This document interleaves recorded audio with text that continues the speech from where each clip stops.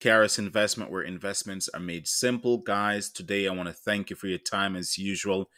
Now, we're looking at Lordstown. It's been a crazy morning. Not sure if you guys are familiar with Lordstown Motors. These guys are an EV company. I made a few videos in the last few months. I'm still holding my shares, not selling.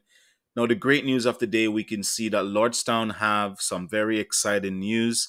Well, it's exciting and it's not exciting at the same time. Now, if you take a look at the stock right now, we can see that the stock is up just over 11% for the day. It is doing extremely well in terms of where it's coming from in the last month, but it's still down about 63, maybe 60% for the year to date. If we take a look, we can see from February high, we're sitting up just around $30 per share. Now, we saw a few dips in December, but obviously we're looking from at least February. We're coming from that $30 per share, and we can see where the stock is right now. So, and the year to date is still sitting just around 60% or so.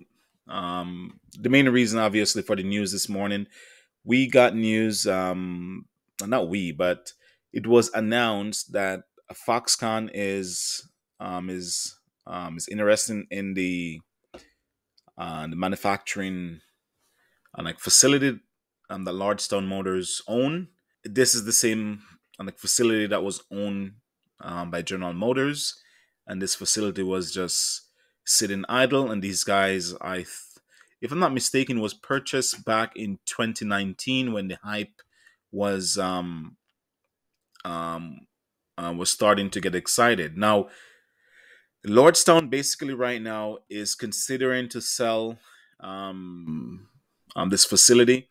Now, one, is this a good news for you guys if you do own the stock? Now, it could be a good news in a sense that if we understood the reason why the price of Lordstown is down since February is because of the meeting what they had that said that they're kind of low on cash. I believe the last meeting said they had just over, I think, 600 million initially um, to push like forward. That's what they have on the balance sheet. And then in the last communication, they're sitting just around 300, I believe, and 60 or 380 million. So in terms of the truck that they need to bring out, now we do know that they need um, more cash on hand, like per se. If we take a look back with Fisker, Fisker came out with a news that says, "Hey, we have $1 billion on our balance sheet." So it looks more attractive to investors, obviously, because you understand that it, they will be burning a lot of cash, and they do have the cash to see the projects through.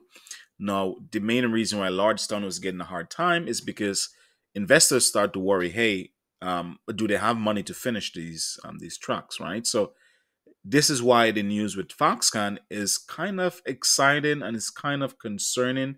Now, if you're an investor and if you're thinking, okay, if they sell the facility, then it may be beneficial if they'll get the cash. But if so, how much cash will they sell the facility for? And B, going forward, is these trucks will be outsourced, right? So that's a question that you have to ask yourself. If you're that type of investor, then you can delay and wait. But I'm still holding my shares. I'm not selling yet until I know for certain if it would be a sale or to see what the numbers looks like. So if you guys are wondering, as usual, I tell you guys, if any movement, if I plan to sell or buy more shares, I'll let you know. This is exciting. I will actually pick up some shares because I see it kind of dropped down right now in the $8.14. We see it was up 8.93 in the morning, so it's still an exciting time. So, guys, as usual, like, share, and comment, and let me know what you think. If you're holding shares, or if you have sold, or if you're gonna buy more. But yeah, let's get it. So until next time, guys, protect your capital and make sure you do some research before you purchase any shares. Now, if you're subscribed, I appreciate you. If you're not yet subscribed, hit that subscribe